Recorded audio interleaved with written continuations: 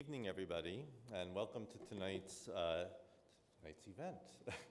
My name is Robert Levitt, and I'm the acting dean of the Daniels faculty. And as you know, this is the first day of Black History, Black Futures Month. And our lecture this evening by architect and educator Germane Barnes kicks off the faculty's month-long celebration of Black achievement, past and present, in architecture and design.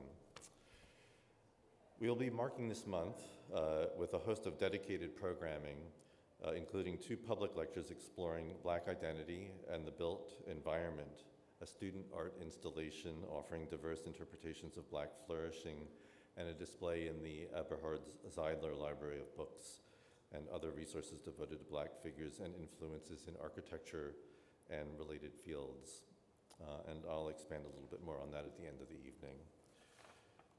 But before we continue, I'd like to acknowledge this land on which the University of Toronto operates. For thousands of years, it has been the traditional land of the Huron-Wendat, the Seneca, and the Mississaugas of the Credit. Today, this meeting place is still home to many Indigenous peoples from across Turtle Island, and we are grateful to have the opportunity to work on this land. As many of you may know, the name of the avenue in which our faculty sits, Spadina, comes from the Anishinaabe word Ishpadina and means a place on the hill. The site was also part of an important trail for several First Nations, and as an institution committed to promoting truth and reconciliation, we note this history and wish to honor these connections as we move forward collectively. And now for this evening's presentation. Our guest speaker, Germane Barnes, is currently an associate professor and the director of the Community Housing Identity Lab, known as CHIL, at the University of Miami School of Architecture. He is also the founder of Studio Barnes, an award-winning research and design practice that investigates the connection between architecture and identity. In particular, Germane mines the social and political agency of architecture through historical research and design speculation to examine how the built environment influences such issues as Black domesticity and community. In 2021, Germane was awarded both the Harvard GSD Wheelwright Prize and the Architectural League Prize for Young Architects and Designers, and he was a 2021-22 Rome Prize Fellow at the American Academy in Rome. And Germane's work has been exhibited in the Museum of Modern Art, or MoMA, in their groundbreaking 2020 exhibition, Reconstructions, Architecture and Blackness in America, as well as in the 2021 Chicago Architectural Biennale. Last year, Studio Barnes' installation, Griot, a meditation on the legacies that are hidden in our foundational architectural canon, was featured at the Venice Architectural Biennale. So in tonight's lecture, which will be followed by a question and answer session, Germane will explore the themes of community-oriented design, the expression of architectural representation, and the idea of alternative design authorship. So please help me in welcoming Germane Barnes to the stage.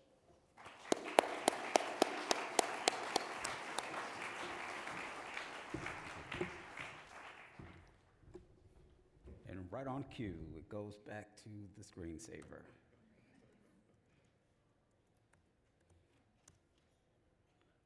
All right, we got action. Hi, everyone. Thank you all for giving me your Thursday evening. The projects we're going to be talking about today may not seem to have a connecting thread because they're in various countries, they're in various venues, they have various scales, but all of them deal with storytelling. Every single one of the projects that we'll be presenting tonight will be ones that try to express something about the city. So, let's see if this works. There we go. So, I heard you were looking for me. This is actually the lyric to a Lil Wayne song. It's him and Jay-Z, and you know, if you know the song, you know the song.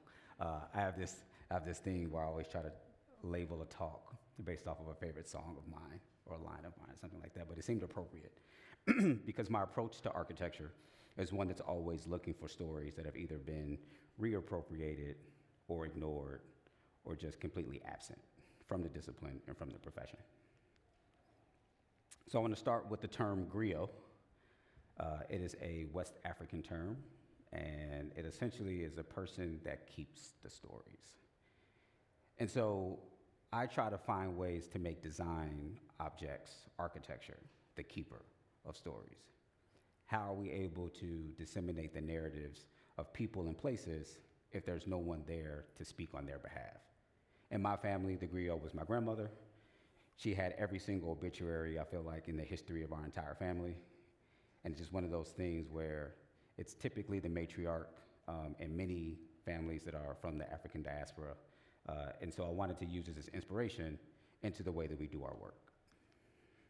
So we're going to start with the MoMA project, A Spectrum of Blackness. And again, we're talking about storytelling here. And so this is the brief that they gave us when we were invited to be within the show. Now, the unfortunate thing about the show is that MoMA has one of the oldest architecture departments in the entire United States of America. They had never had an all-black architecture exhibition in the history of the department. And so it wasn't until 2021 that they finally decided to have a show that featured only black designers, black architects, and visual artists. And they gave us this brief that said, pick a city or a site, pick a space, pick a scale. And you'll notice that a lot of these are seen as distinctly black cities. So this is post George Floyd, hence why Ferguson is on the list. But you'll notice the absence of Miami, Florida. And it's because oftentimes people don't see Miami as a black city. But a lot of people don't understand that Miami does not exist if it was not for the Bahamian community that helped plan the city and helped build the city. Because when it was time to go through voting for incorporation, they temporarily gave black males the ability to vote so that the city could be incorporated, and then rescinded that ability once the vote passed. So with this type of history, I asked the curatorial team, can I please pick Miami to be my point of departure, to which they allowed. And so the spaces I chose were ritual and play and liberation. And then the scales and types I chose was the kitchen, the porch, and water. So I want to start with this map. This is a historic map of Miami. All of these pockets are the locations where black people were allowed to live in the city. So you have many people who are from water. They're from the coast, they're from the Caribbean, and when they come build a city, they're told you are not allowed to live by the water. Instead, you have to live inland. The ironic thing is with sea level rise and climate change, the sites that are actually above sea level are these sites. And so now all the rich people who were on the beach have come back and start taking the land that they forced all these people to live in. We call that climate gentrification. And so I enjoy showing this image because to reinforce how black people were not allowed to be on the beach, you had to literally have a racial identification card. So think about your regular ID or your passport or your library card or your student ID. You also had to have this card because without it, you were not allowed onto Miami Beach. And often the only people that had this card are those that worked in the labor force. Your housekeepers, your cleaners, the people who we discard and we treat as if they're not that important. And so if you've ever seen the movie One Night in Miami with Malcolm X and Muhammad Ali, and they're staying at the historic Hampton House in Brownsville in Miami, that's because even if you are a world-renowned heavyweight champion of the world, probably one of the 3 most famous people in the entire globe, he was still black. And he wasn't allowed to stay on the beach.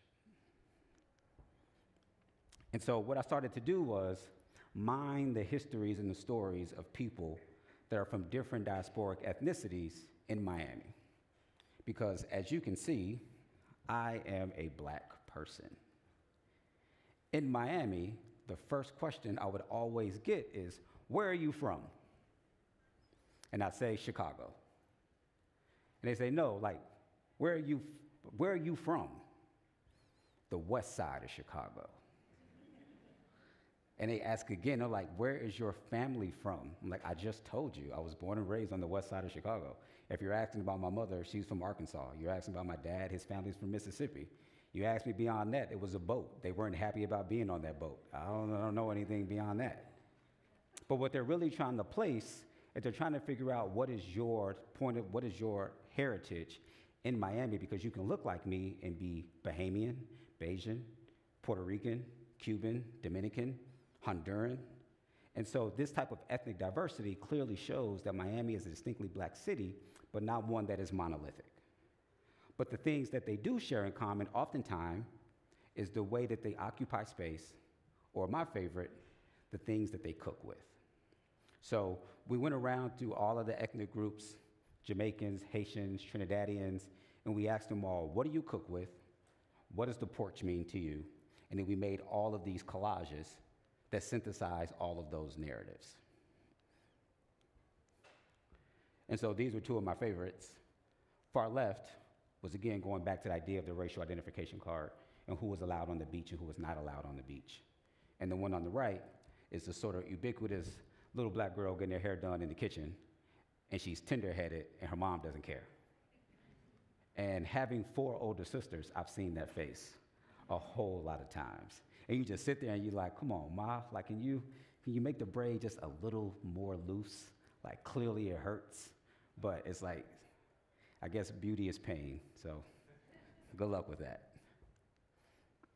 And then separate, we made this exploded spice rack. And so my approach was, how can I make things in the show that you don't need an architecture degree to understand? Because ultimately, we all operate within space in some sort of way. And so I felt the work needed to be accessible to all without an architecture, urbanism, or urban planning background.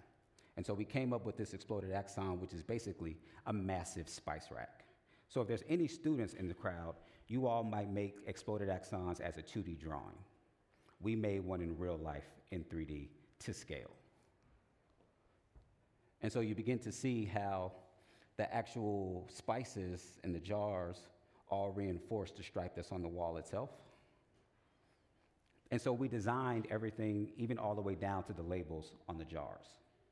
And so each one of those has a cheeky little statement on them as well. So like, for example, on the African-American row, there's a bunch of Lowry seasoned salt, and it says, we put this shit on everything. And then there's another one that's filled with hot sauce, and it says, yes, hot sauce is a spice. And then there's another one that says paprika, and it says, your eggs aren't deviled without a sprinkle of this on top of it. And then what really ended up happening is you saw a bunch of people that were able to have conversations about their shared background. You start to realize that star anise is something they use in Southeast Asia as well as in the Caribbean. You start to see how curry powder is found in Trinidadian cuisine and also in Indian cuisine. And so it became this point of conversation to show how lineage and migration are all relevant and all shown through food. And so when we finished this project, we were very excited about the fact that people were able to understand what it means to be black, but also to have different types of ethnicities within that blackness. So when that project finished, Chicago happened. And again, I am from Chicago. I'm a proud Chicagoan. It's kind of why I like Toronto. It makes me feel like I'm actually in Chicago, even all the way down to how cold it is and the fact that your Toronto Raptors use the exact same color palette as my Chicago Bulls. And so this is a project that was happening during the 2021 Chicago Biennial. It was curated by David Brown, who's an architect and urbanist based in Chicago. And his research is rooted in the available city. The fact that there are so many empty lots across Chicago that they could be their own city if you put them all together. And so he approached me and said, Germane, I'd love you to be one of the participants in the biennial. I have 2 sites for you. There's one on the south side, one on the west side. Which one would you like? Can you guess which one I picked? West side is the best side. You're not getting me to go out south to do my work for them. It's not happening. So I picked this spot on the west side of Chicago, and the name of the neighborhood is North Lawndale. The other really cool thing is there's a movie theater that's maybe 4 minutes away, and there's a movie theater I visited as a kid quite often. So it really was like a homecoming for me. and there's this empty lot with a basketball court right there. And so we came up with this idea of a block party. I'm not sure if block parties are a thing in Toronto, but they really are a thing in the States, and specifically Chicago. And in my opinion, it's one of the best acts of guerrilla urbanism that you will ever find, because the neighborhood just takes their cars, they park them at the end of the block, they don't have permits, they don't ask for permission, they just say, we're gonna take over the city, and every single house on the block is gonna provide some sort of resource to the kids before they go back to school. So one house gets backpacks, another house gets notebooks, another house gets folders, another house gets markers, and before you know it, you have an entire community that have looked out for each other. Again, without any rules. And so we figured, what if we took the ubiquitous bounce house that is at every single block party, because it's not a block party without the pink bounce house, and then combine that with like Bernard Shumi's Parc de la Valette. And so that's where this actual playscape comes from. And so we took the block as a module. It's a 2x2 piece of wood, and then we began to aggregate, twist, and flip, and rotate, and cut, and we came up with this. It's also right next to the pink line, so the pink made sense. And I also just like bright colors. I know I'm wearing all black right now because that's what architects wear, and I wanted you all to take me seriously. But if you catch me outside of this, like the students who were hanging with me yesterday, I had on green and I had on blue jeans and stuff, right? So, you gotta fit the part. And one of the cool things about this and the way that our approach work is that every month I would fly to Chicago, one, to see my family, but also to work with neighborhood high school kids as we began to do sort of architectural engineering workshops over the course of the block party. In the end, this is the actual structure, and that's the pink line in the background. And then we threw a block party, because you literally can't have a block party without throwing a block party. So all the food was bought from a local place 2 blocks away. We hosted a workshop at the local barbershop a block away. The DJ lived at the house on the corner. Everything stayed within a 3-block radius for this entire project. And so these are all the kids that were playing on the structure. That's actually my nephew. And can't you tell these are architects? And because they're architects, they wanted to test the load capacity of the structure. Hence why there's so many people on the actual structure itself. And so once we finished this, I was approached by a festival in Logroño, Spain. And that festival is called Concentrico. Right now, they're in their 10th edition. And they asked me if I would like to participate because they saw the work that was in the Chicago Architecture Biennial. And I said, absolutely, a free excuse to go to Spain, I'll take it, let's go. And we came up with this idea of Intersect, which is really about the city being a place for play, being a place that's a theater. And so we picked this little plaza here out in Logroño. Logroño is about 3 or 4 hours east of Bilbao. So you fly into Bilbao and you hop on a bus and you go all the way out into the countryside. They're known for their wine and for the fact that the city basically stops at 3 or 4 p.m. and that's when you start drinking wine. And so we picked this little plaza here, this little intersection, and the idea is you can sit and watch a performance, the city. You can receive flowers at the end of that performance, landscape. And then we have curtains that actually open and show us what's happening within the cityscape. So this was a rendering of what it would be like, sort of isometric view. And this is them fabricating the structure. And this is it as it's being installed, and you can see at the end of the performance, you get a bouquet of roses, there's seating, and these are the curtains. And wouldn't you know it, tons of people came out, tons of people sat in the space. Kids loved it. I'll tell you all a secret, this is to you future architects, if you make stuff for kids, they have to bring their parents. So that's the quickest way to get your spaces to seem like they're always filled. Design them for the younger version of you, and then they'll bring their parents, and then you have a packed project all the time. And then you see them playing with the structure. And again, just trying to reinforce that the whole purpose, in my opinion, of the city is for it to be open to everyone. Like this idea of no loitering is absurd to me. Like we should be allowed to occupy and exist in public space. And when we talk about public space, it's impossible to talk about it without talking about cars, unfortunately. Because we're in an era where either everyone drives a car, has a car, or car-centric culture has absolutely obliterated your neighborhood. So Lexus also saw the stuff that was in Chicago, and they have an annual competition where they select a few promising designers, and they ask you to do a proposal for Miami Art Week, which is always the first week of December. You guys might know it as Art Basel, but the actual name is Miami Art Week. And I told them, you know, if you pick me, I'm gonna talk about how highways have obliterated black neighborhoods. So are you sure you want me to be the designer that's gonna represent you here in your fancy new car? And they foolishly said yes.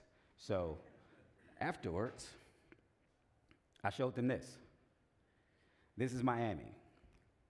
This used to be called Good Bread Alley, and then called Colored Town, and then called Overtown.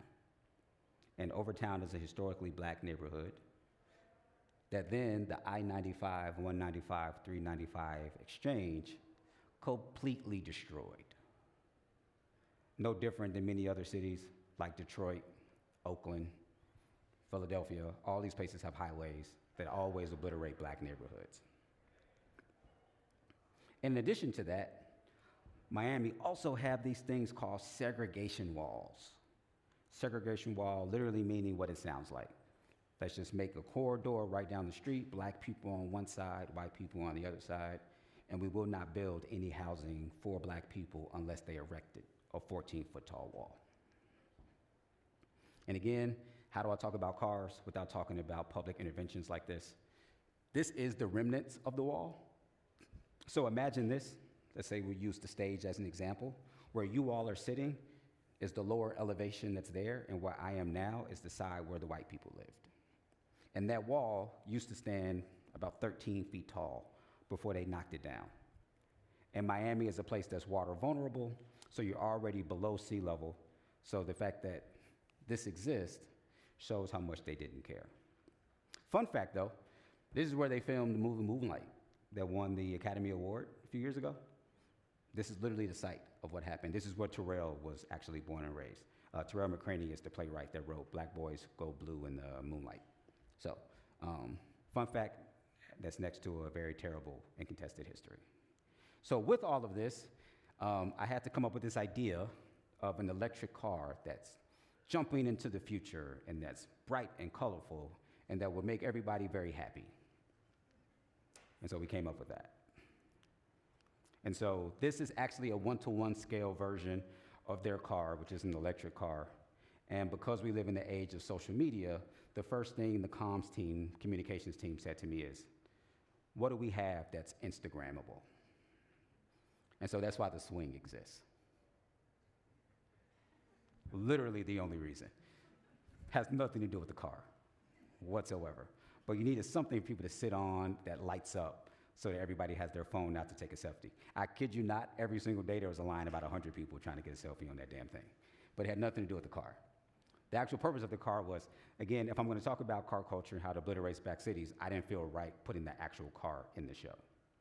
But it kind of defeats the purpose for Lexus. They're like, wait a minute, if you're not going to put the car in the show, why are we hiring you? So I said, don't worry about it. I have an idea. It's going to be the car. It just won't be the car. It's the way you think about it. And then when I showed them the wireframe from Rhino, they were like, I don't get it. And I was like, you just got to trust me here. If you trust me, it'll happen. And so we sent them samples and pictures of what it would look like. And in the end, when it came to this, they were blown away. So blown away that once they saw the swing set, they really lost their minds. And they asked for a second swing set. So there ended up being another one on the opposite side. And then they liked it so much, they shipped it to Tokyo.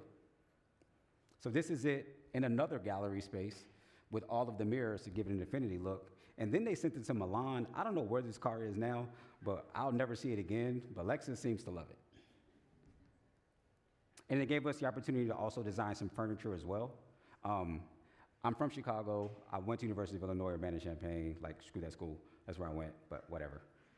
But my professors were from an era where architects designed everything, all the way down to the doorknob. Like, we have these design skills, why don't we use them as much as we did in the past?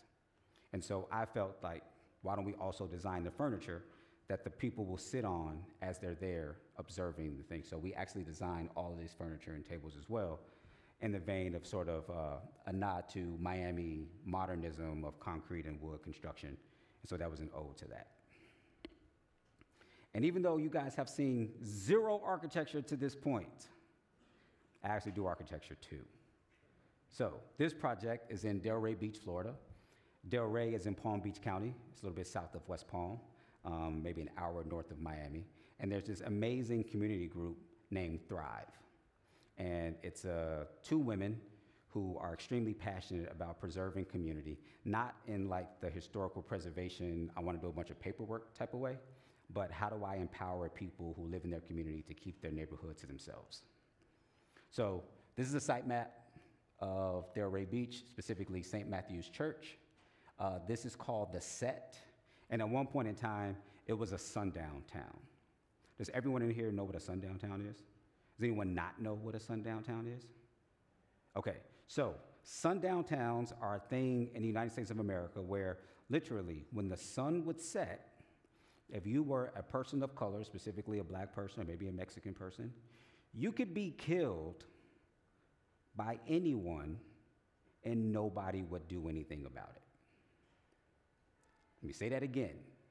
If you look like me, just existing in public space could get you kidnapped, abducted, murdered, and no one would care about it. So the idea was when the sun is up, you're fine. When that sun goes down, you better be somewhere safe. And so that's actually where this idea of the Green Book came from. It was this way of people who actually are allies and try to save and preserve life would have these different hotel rooms or homes that they would protect people so that when they drive through certain neighborhoods or take certain ways, they actually would make it there safely. And they'd be alive when they finished their trip. And so as a result, many neighborhoods like this, and just that you all know, sundown towns still exist in the United States. They're not on maps. You hear them, people tell you like word of mouth, but there are certain areas in the States where, again, if you look like me, you do not drive through them at nighttime because you may not make it home. And so Thrive was able to work with some local churches that own these parcels here and have asked us to help them redistribute these parcels and do some new work with the building stock that they have. So you can see these are all the structures that this church owns. In this area, the largest landowner actually is 3 churches: Community Primitive, St. Matthew's, and Ebenezer Wesleyan. And so we propose consolidating some of these sites into bigger sites. In the future, some of these will actually be the site of future housing. But in the interim, we're turning the parish hall into a commercial kitchen and community space. And so this is the existing parish hall, very nondescript, very simple gable roof, not much special about it. But it's to the people in the community, it's extremely special. It's where they host baby showers, it's where they have community events, it's where they have repasses after unfortunate passings, it's where they have their annual Christmas event. And so this is what the existing plan looks like. And we're proposing this massive slice here on the side that sort of creates an interior porch, or an exterior porch. And we're pushing out the front of the building to create a new storefront that's there. And this is the commercial kitchen space. And so just sort of show them how we can manipulate this into different types of things: wedding receptions, workspaces. And that's what it's going to look like. So we're changing the storefront. This is the overhang over here that now we've created, this porch that exists. These actual trusses already exist inside of the building. They're just covered up by an ugly drop ceiling. So we're just removing the drop ceiling, we're adding some fireproofing, we're changing the mechanical systems. The terrazzo floor also already exists. The building has some very nice components, but everything else around it is just not that impressive. So we're gonna come up with some custom furniture as well. This is just placeholder rendering stuff. but this is one component of the project. We're in construction documents right now. We're about 15% into design development. And then across the street at Ebenezer Wesleyan, this is their church, they have a massive parcel here. And so we proposed the Bahamian market because one of the things we want to have is economic sustainability. And so the first thing we heard from the constituents of the church, and those constituents are elderly folk, is where are we going to put our cars? That was our parking lot. So for our design concept, we said, well, what if every single kiosk was based off the dimensions of a parking space? So this way they can still keep their cars parked while we also have the kiosk there in the exact same location. So we came up with this massive shade structure and these individual kiosks, and notice, we had to show this to the elderly vestry in order to get them to be convinced to do this project. So at first we showed them, here are all of your cars. All of your cars are gone. And this is what it could be if you allow us to do this.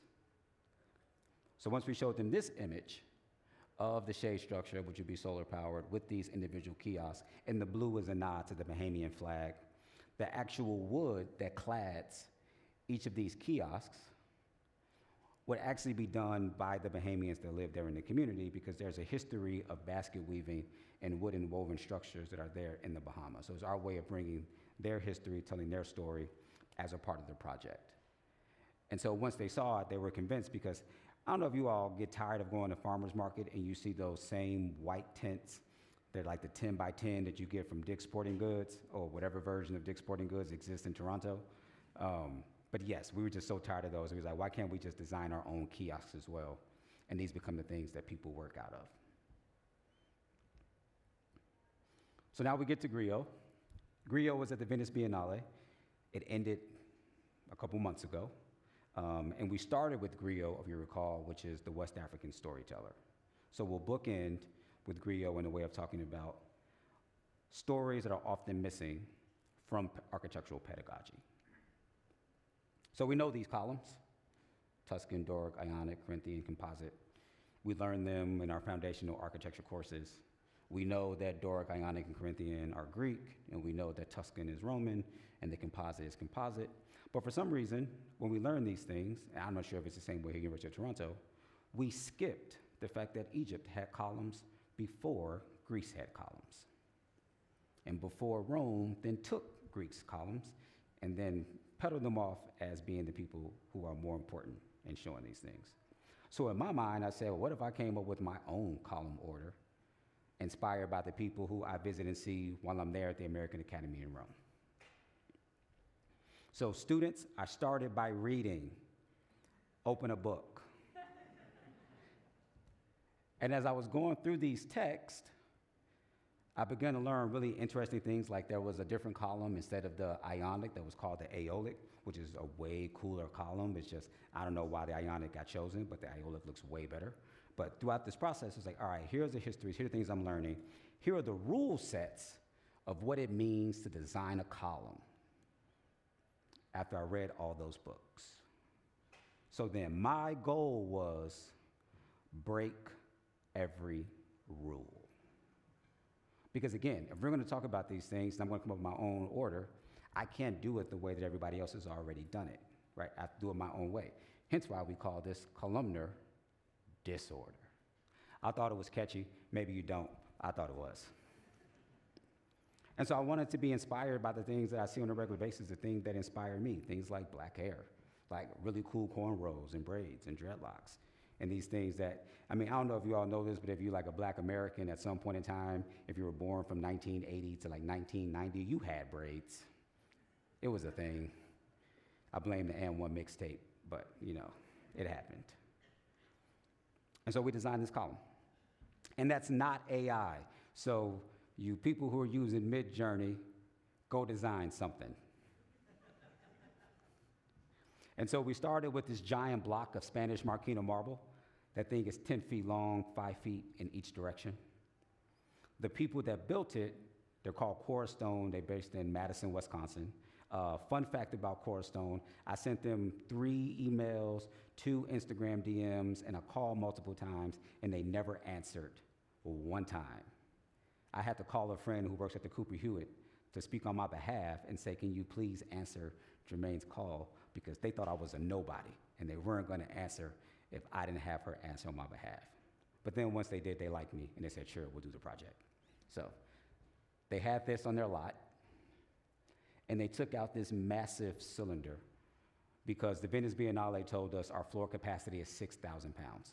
And if you bring something greater than 6,000 pounds, it will collapse and people will get hurt and you will get sued.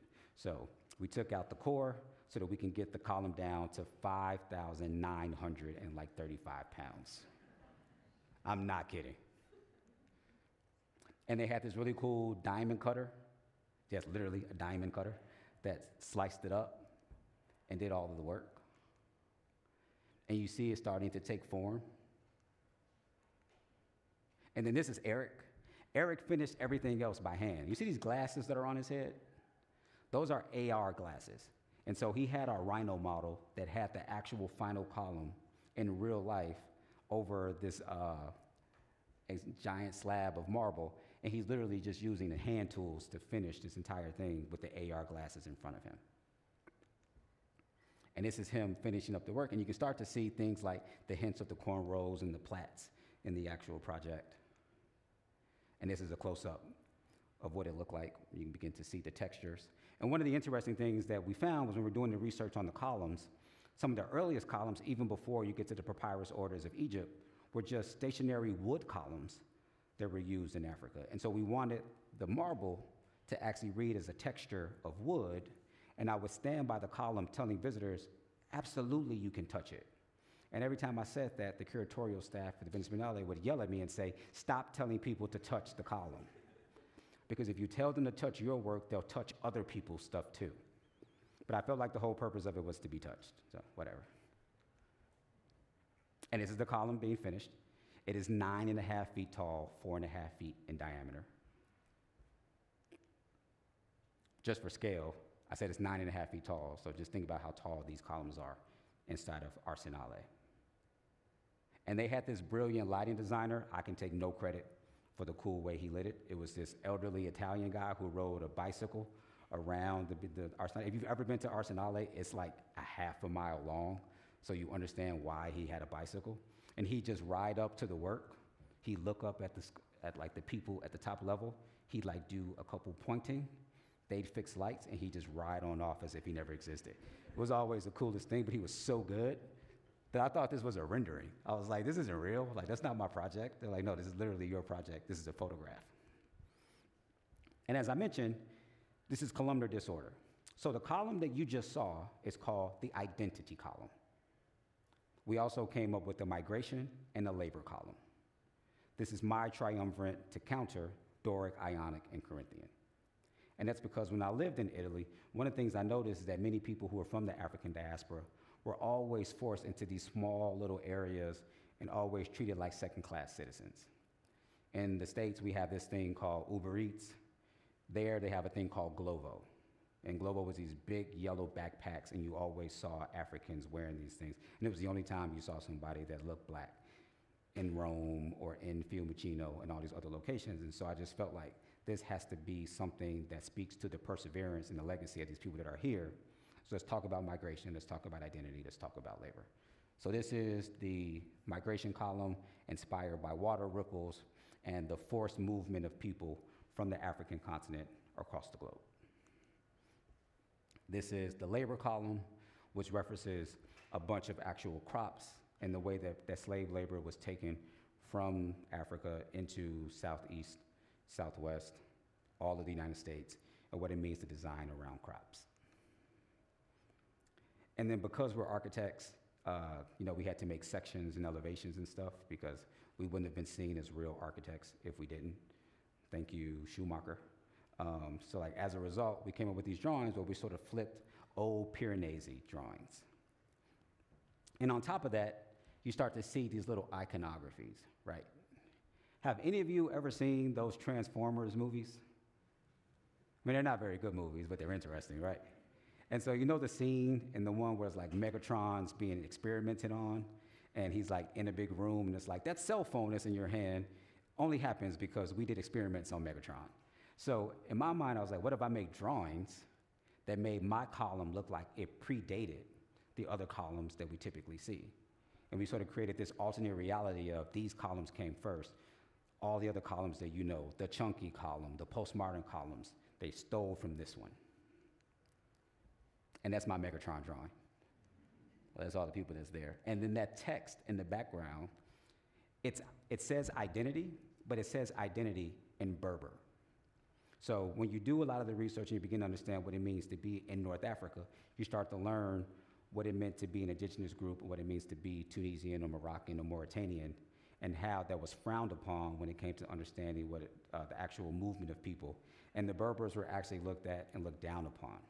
And so I felt it was only right to actually utilize that language as a part of the drawings to then bring up the fact that a lot of this stuff doesn't exist without those people. And then, this is Howard University, one of the preeminent historically black colleges in the United States of America. And so I figured, if we have these schools, why would I keep a Corinthian column on the front? Why would I not put my identity column there instead? So put blackness in the space that's for black people. And so these were all the drawings together.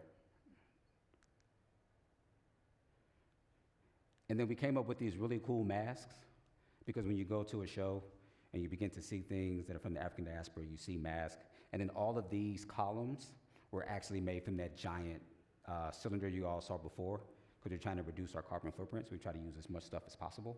And so this mask are futuristic goggles that sort of looks like if you're on a boat and you don't know how to swim, like you need your goggles. This one here is, I'm not sure if you all have ever seen this image of young black man that's enslaved and they have a mask over his mouth while he's on the auction block. So it's that plus COVID masks, because unfortunately the communities that were hit hardest by COVID were a lot of the black and brown communities in the United States of America. So when we talk about labor, we can't always talk about the good parts of labor. And in the end, we have the identity mask, which reveals only certain parts of your face, because unfortunately for most people of color or people of different genders, you can't be your full self in public space without somebody trying to give you a hard time. And so when you first walk into Arsenale, the very first exhibition you saw was mine, and this was the entire show all the way up into the column, the identity column. Okay, you ready, buddy? We're gonna make this work. Normally, I don't put any type of audio into things, but I tried something different today because I'm not in my country and I'm in yours. I was like, you know what? I'm gonna give you guys some audio. I have no idea if this is gonna work. If it doesn't, I'll have egg on my face. But if it does, my legend will grow. All right, let's see. See, I don't even see it on the screen. We're already off to a bad start. Yeah, it's not there. Okay, we came up with a backup. You came up with a backup, and I appreciate you for that. So here's what we're gonna do. Boom.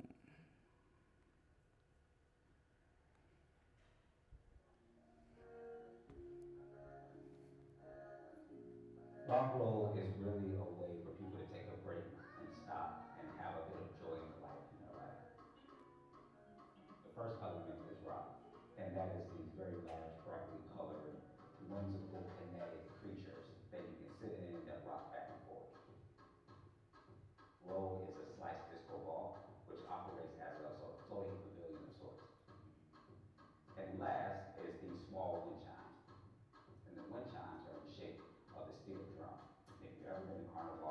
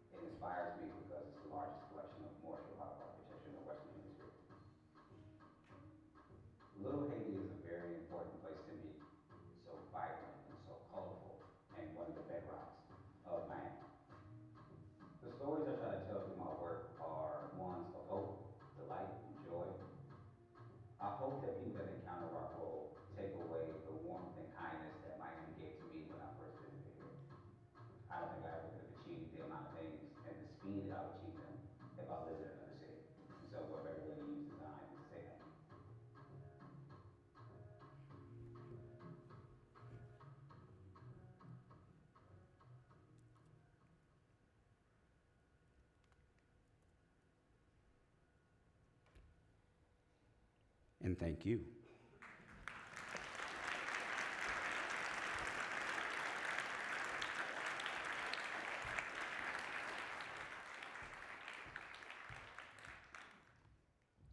Allie, Allie told me I had a timer, so I wanted to make sure I did it without the timer. You only were asking about your time. How about your legend? We'll see. Can I get you some water? Yeah, sure. Thank you, Germane. That was great. I got a few questions.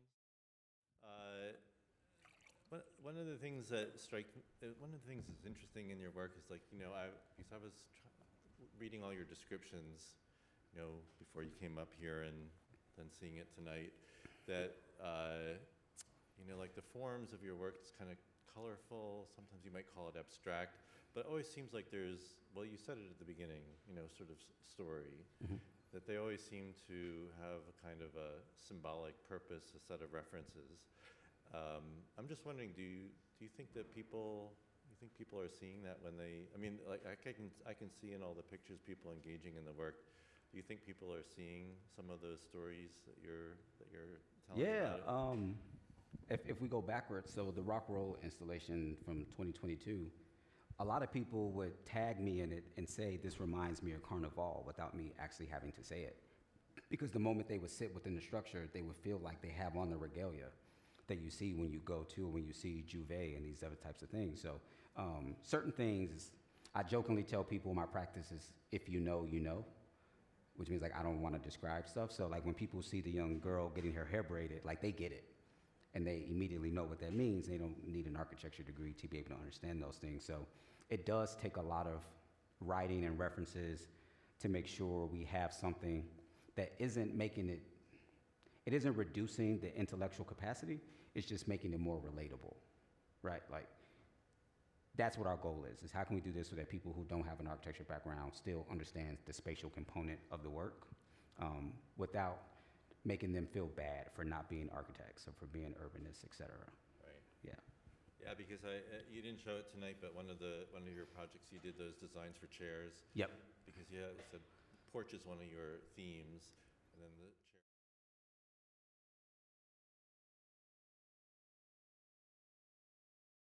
I guess that I just am struck by the way in which the forms, you could experience them as just abstract, but they're colorful, so it's always kind of playful, but playful and abstract. But there's always a kind of, I guess, iconography, a kind of significance. Yeah, I think that goes to, I like things that are identifiable, things that immediately evoke memory. Again, we're going back to this idea of griot and verbal narratives and sort of oral histories. There's always like the one component everybody remembers.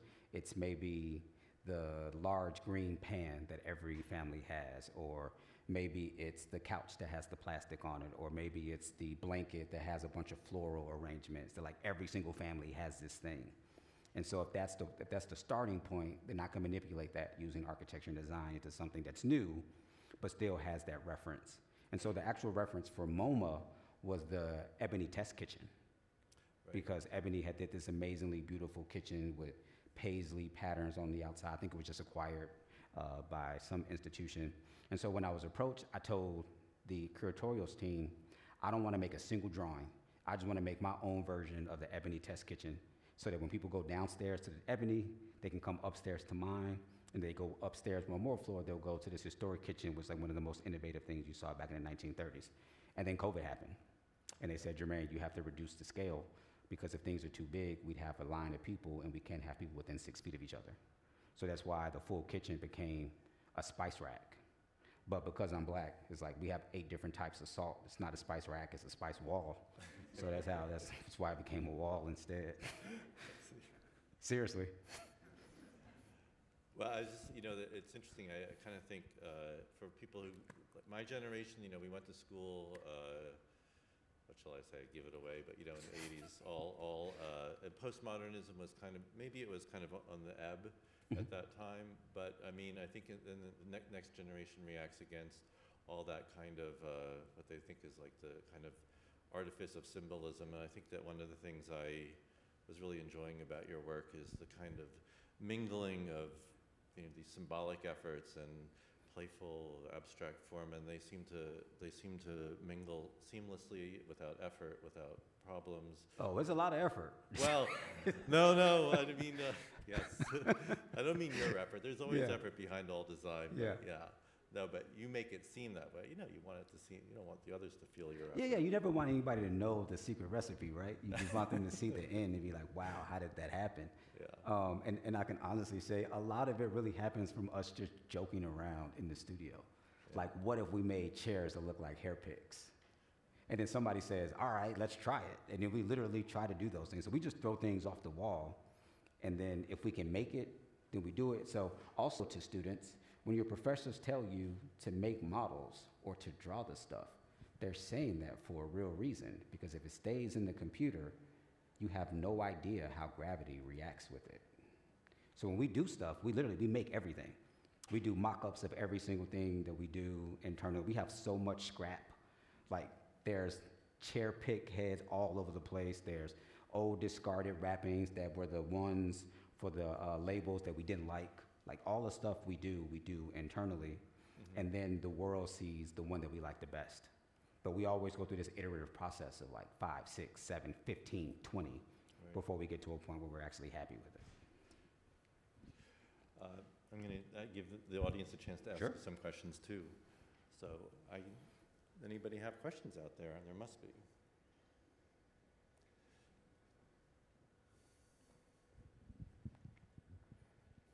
Hi, thank you for the lecture, and firstly, I love your brave expression, and my question is, in your projects, what is the role of community? Like, what's the role of community engagement in the whole process? So, as a designer, do you design the space and then you see how the community or people are reacting to it? No. No, so man, the amount of time we spend having a feedback loop with the community, that's an entire phase. Like, typically we know programming, schematic, design development, et cetera. Well, for us, after programming, we get to the community stage, and that community stage informs the schematic stage. So, for example, the Delray Beach project you saw, the amount of times I had to go back to convince this church population that it was okay to have a glass storefront, because they said to me, we want more glass. Now, if you want more glass, here's a storefront. Well, that seems expensive. You asked for it. This is the thing that you wanted on the building. And that's when you begin to understand that for a lot of communities that are sometimes under-resourced, there's this inherent desire to stop what they see as frivolous spending, because the money that's going to a glass facade can go towards a social program that somebody in the community needs that might be even more important than having the glass.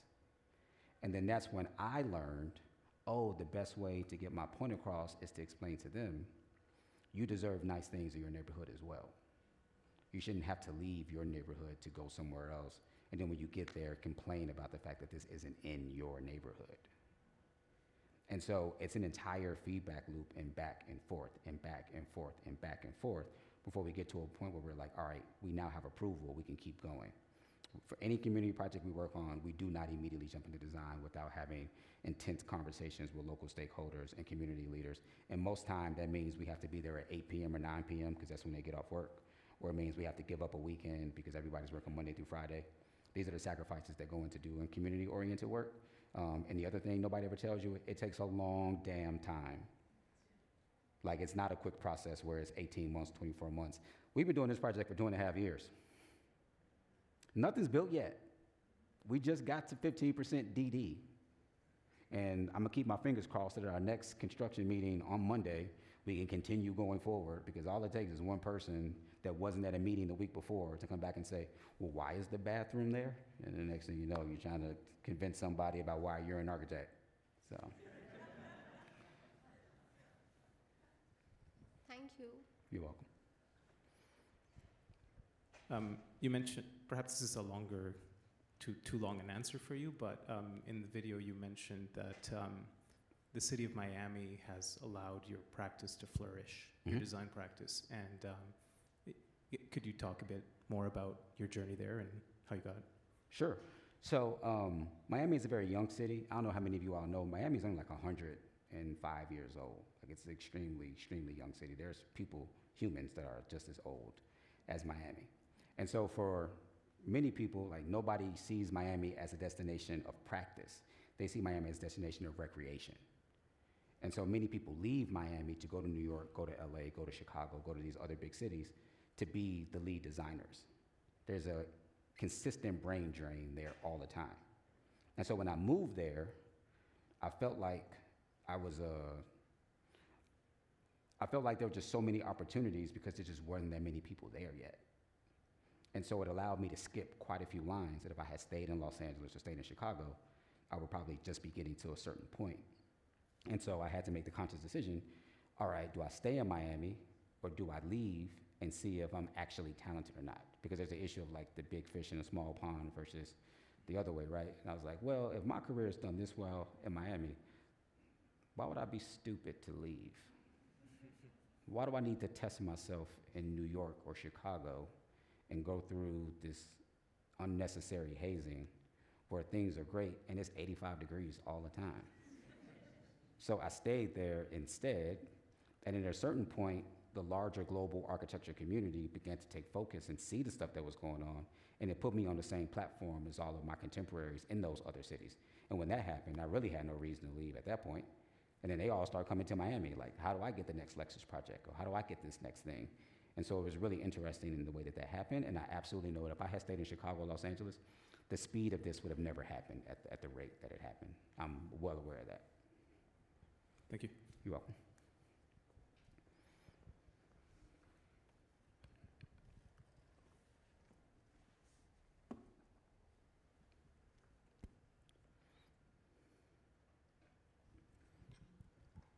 Hi, thanks for an inspiring presentation.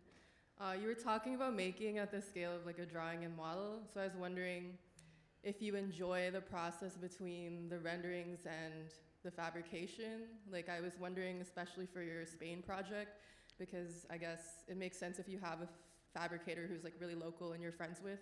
And I was wondering how you found them in Spain and if you're like friends with them and if that was like a positive process at all.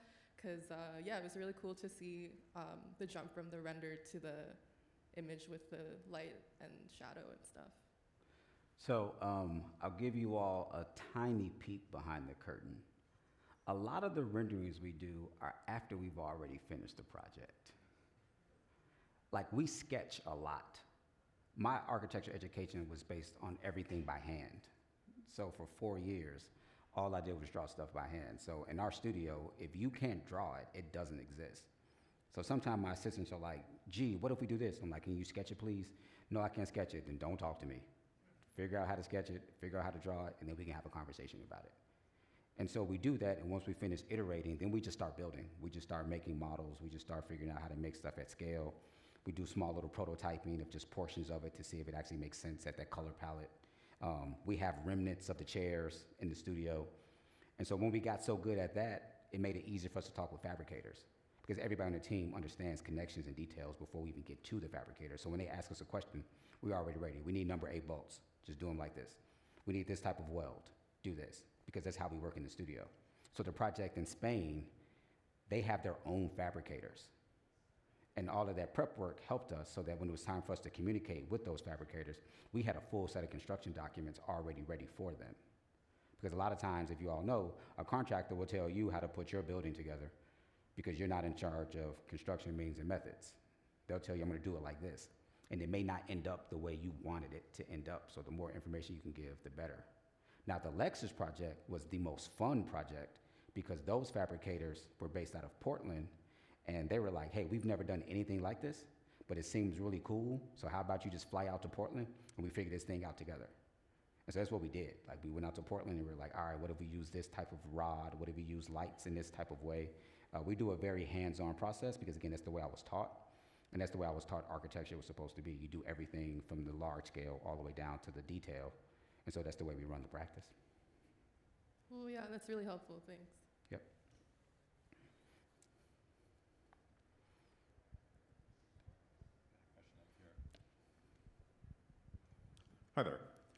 You touched on this issue a little bit in your talk, and I was just wondering if you could elaborate a little bit more about the sort of hybridization of culture, especially in diasporic communities, and how that sort of shifts as it moves across water or across the country, or across the neighborhood, or across the city, and how that sort of informs your work as well, working in these communities. Yeah, so yesterday I did a talk in Professor Richard Summers' class, and I made sure not to show anything that I showed yesterday, so the students would have to come today. But one thing I did show was actually a bunch of the research that I did on porches, and specifically showing how that space came from West Africa as the combat, all the way through Haiti as the TK because of enslavement, and then into Southeast US as the shotgun home, and how, depending on where you are, this thing gets manipulated and the rituals of that space get changed as well as it becomes a shotgun home to a Greystone in Chicago or a double wide in Detroit. And so I think for me, migration is super interesting because it shows how resilient people are and how clever and innovative they are. Because you're able to take this exact same space, the very generic porch, but you've manipulated it into a way that allows for it to only make sense in DC, or only to make sense in Atlanta, or only to make sense in Houston, in that machination. And so even though I didn't show it, some of the other stuff I did show was how, for instance, Rock Roll, that the Bahamian and Jamaican community there really do embrace the city as a space for play, but also bright, colorful, loud, so much sound. And that's why the wind chimes were so important. And trust me, a lot of those very expensive brands, because they was right there in the Design District, which is nothing but LVMH and all those type of places, they were pissed because it was just so much commotion. All it takes is one gust of wind and the entire Design District just was super loud because every single wind chime would go at the exact same time. They were not happy with me at all. But I feel like I run really fast. So like, you just gotta catch me. So I think with a lot of these things, that's the way that we try to do is like, how do we bring in the narrative of people and places and don't appropriate? And that's the clever part, right? Like with a lot of this work, I always make clear to say, I am not Caribbean. I'm regular black in the US. And I say that because I don't want anyone else to feel like, well, he's adopting our culture. Like, I am not. But I also know that there's so many overlaps in our culture, hence the food project from MoMA. And these are the commonalities that we have, so I'm gonna celebrate these things. But I don't give away every single secret because you don't want it to be commodified. And that's why it remains, if you know, you know. Thanks. Just what about the fact that you're Chicagoan down in Miami? Do you ever feel like you're a visitor? You still feel like a visitor there? Yeah, like there's big absolutely. differences? I still feel like a visitor there because everywhere I go, I just want to get some good soul food. It's so impossible to get. Like, you just want to go get some really good candy yams and collard greens, and it's so bad because it's just not the food of some of these other places. And so you get Jamaicans who just make really, really bad macaroni and cheese, and you're just like, this is blasphemy. But there's not much you can do about it. But I will say this, Michael Jordan has his number retired at the Miami Heat Stadium. So every time I go, I poke fun at the fact that your franchise retired our best player's number. So whatever you want to say about me not being here, we own you.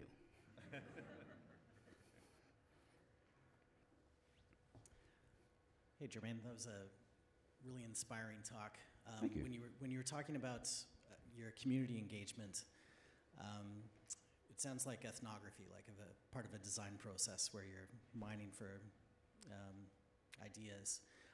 I was wondering how you deal with conflict resolution, where you have someone who says, this is absolutely important to me, and you have another group that absolutely disagrees. How do you navigate that within a community?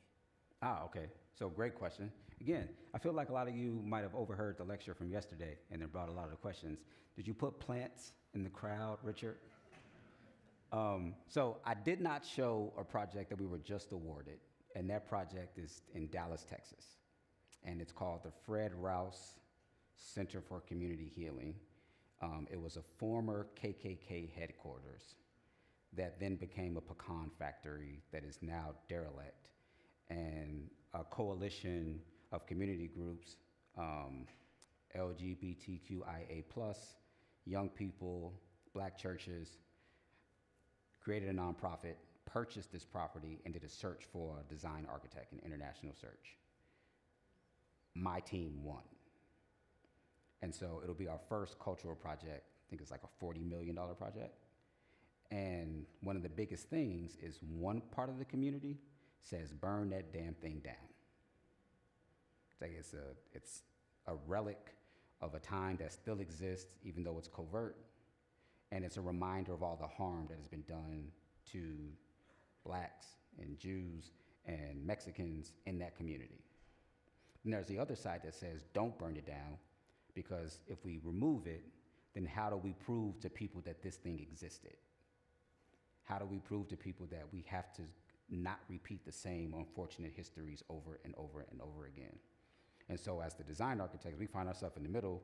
Half the community says burn it down, the other half says keep it. So in that case, we end up negotiating a lot between both types of groups that oppose each other, and we use a consensus model. Consensus models take a long time because everybody gets a chance to express how they feel, as opposed to like the fake democratic model of let's just vote, or the 2/3 model of majority vote. So after consensus, we said, well, what if we just tear down most of it? So that way those don't see the same version. And then what if we do this thing where we reconstitute the materials, what we torn down, and these become things that you can step on or dance on, or things that show that you're liberating and that you're joyful at the expense of this horrific history. And so that's why the community engagement part is its own phase for us, because for a lot of projects we do, there's a lot of people who've been mistreated or had a lot of promises that were broken. And a lot of times we're just therapists, like we're not even architects. And that's why I jokingly told Richard yesterday, I always call myself an architectural anthropologist, not an architect, because there's so much things we have to do just speaking to people and understanding their history and their story.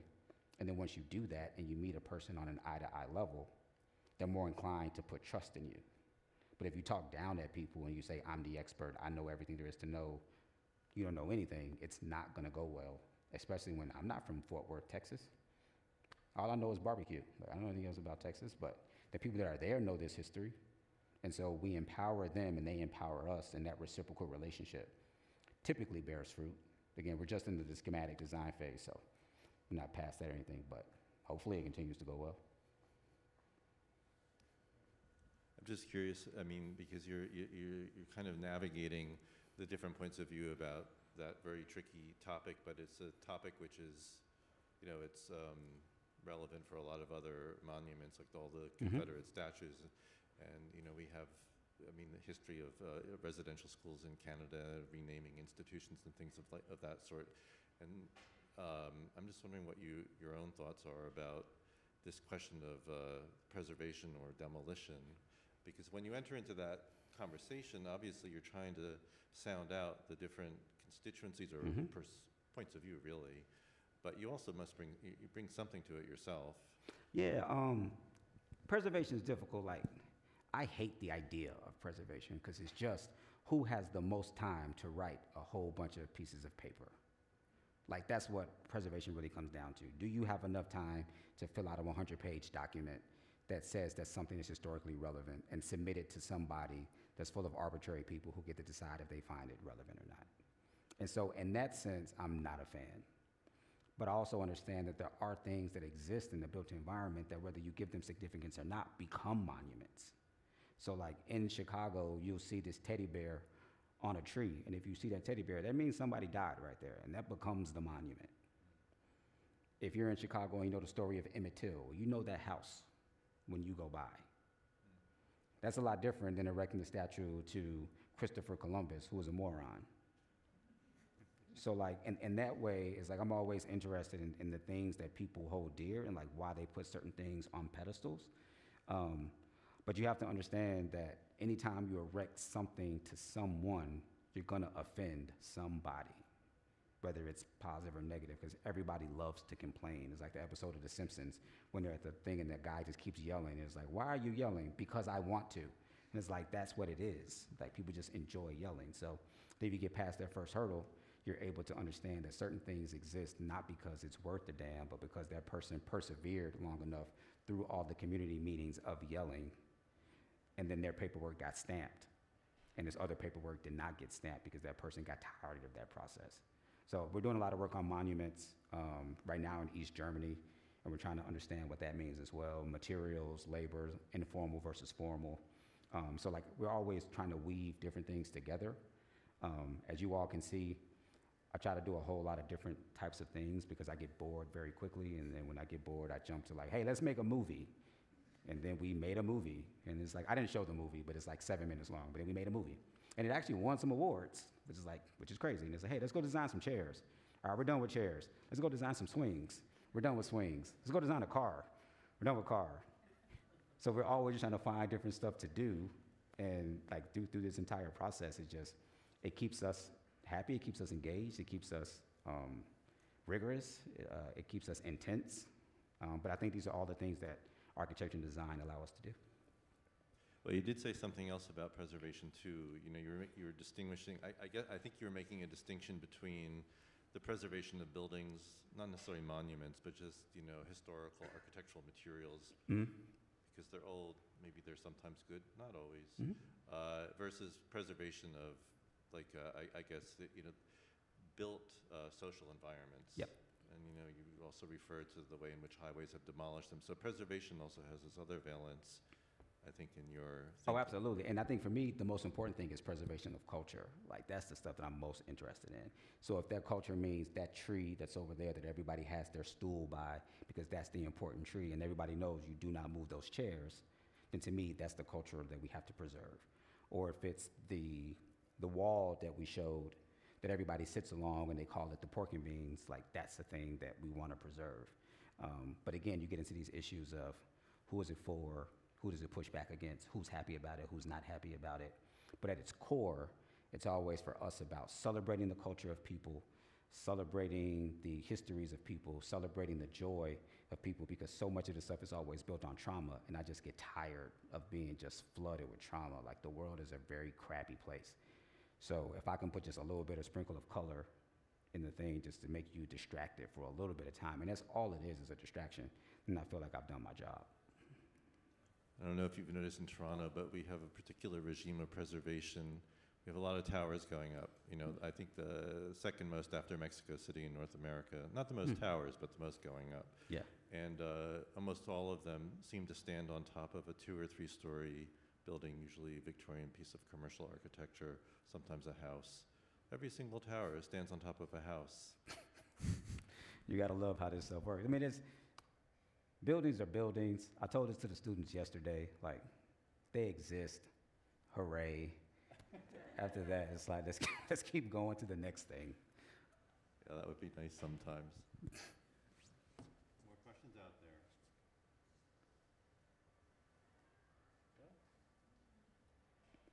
Well, You got one there. I could grab a piece of paper down there I forgot. Thank you so much for the talk. It was incredible and really inspiring.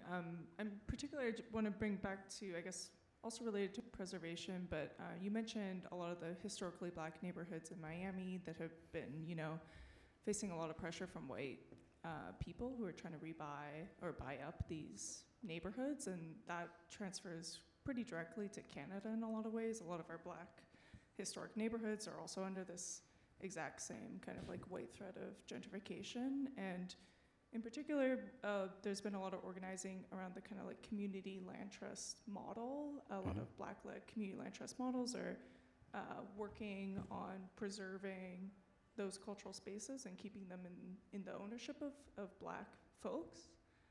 But this has been really focused on like housing and affordable housing and the housing crisis. You work with such playful and beautifully communal spaces and projects. I was wondering if you could speak to kind of the balance of maybe an urgent need of housing versus actual spaces that mean more for a kind of communal group of people. So we unfortunately have not had the opportunity to do a housing project just because in the States, housing is extremely expensive, and most developers don't want to give up their developer's fee for affordable or workforce housing. Instead, they'll just continue to do luxury housing because it fills their bottom line. I wish we'd get the opportunity to do a project like that just because they're so necessary. I don't know if you all know this, but like Miami is now the most unaffordable city to live in the entire United States, because our housing, a one-bedroom apartment, I think is about $2,300 a month. but the average income is less than $30,000 a year. So like you literally cannot afford to live there, and wages have not gone up. And Florida is not a place that's rent controlled. So literally every single time your lease is up, your landlord can raise it as much as they want to at their discretion, which is insane. You can go from $1,700 a month to $2,700 the next year, and there's nothing you can do about it except move out. So I'm always interested in alternative models of housing, like community land trusts, co-ops, and things of this nature, because there has to be some sort of solution. But in a place like Florida, where the laws are the laws and the leadership is the leadership, like I don't fortunately see any type of change in how that can happen. And so that's why we focus on the communal spaces as well, because many people who can't afford housing still need somewhere to be. So we've been trying to do this thing where we get a bunch of the churches in Delray Beach to plant fruit trees so that the unhoused literally have access to food. And the first thing they said was no. And we're like, why? They're like, because we don't want them to eat off the trees. I was like, ain't that the point?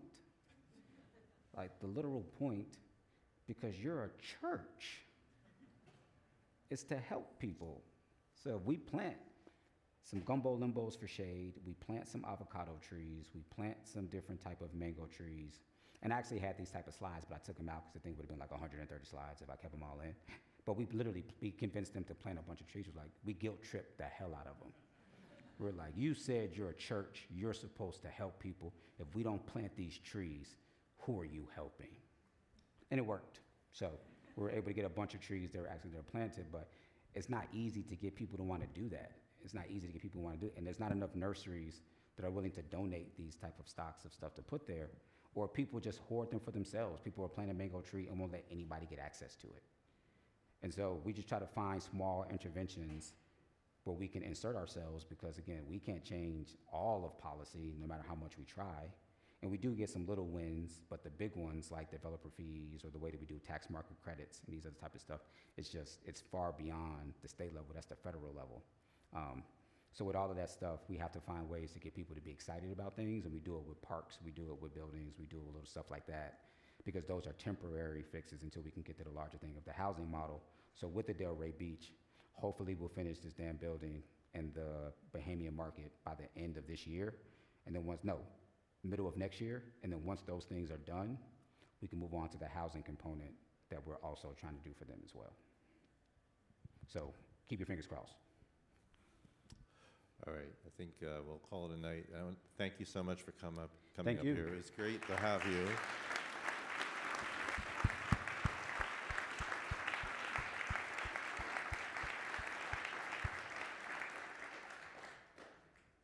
I'm glad Toronto reminded you of Chicago. I'm sorry it wasn't as cold. You were complaining it wasn't cold enough. Come again, I promise it gets colder. Anyway, before everybody goes, let me just say a few things. I want to remind you that we have in our public programming series next Thursday night, urban planner Chelina Odbert of Concoy Design Initiative, and she will speak on the subject of design and the just public realm. Her talk will take place here in Main Hall at 6:30 p.m. on February 8th. And as I noted, Germane's lecture was the first event in our Black History, Black Futures Month series of offerings. So on February 15th, architect Kalisile